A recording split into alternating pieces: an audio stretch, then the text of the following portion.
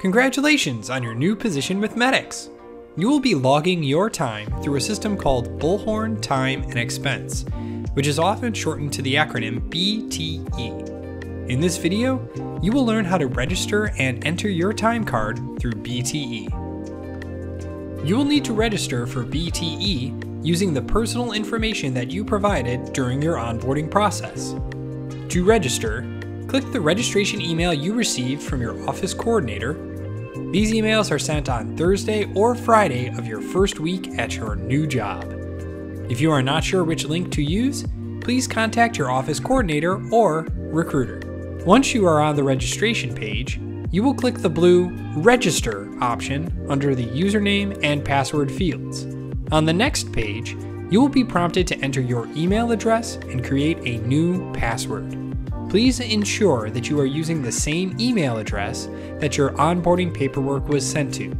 You will use this as your username to log your time in the future.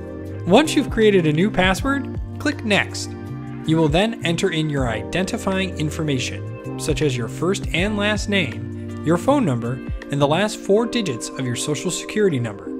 Please double check that the last 4 digits of your social are accurate, as this is how your assignment will be tied to your account. You will also be prompted to enter in your contact information and preferences.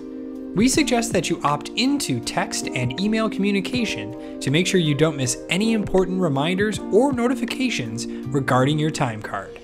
At the bottom of the page, click the Register button. On the next screen, click Search for your assignment and confirm the details listed, such as your first and last name, email, and PIN. Once confirmed, click the Find My Assignment option.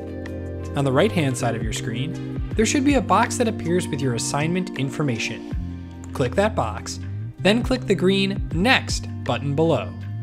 Once you are on the time card page, your registration is complete.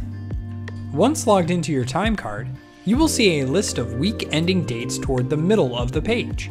Our pay period runs from Sunday to Saturday, so the week ending date is always the Saturday of the week. You will click on the link to open the time card for the dates you want to enter time for.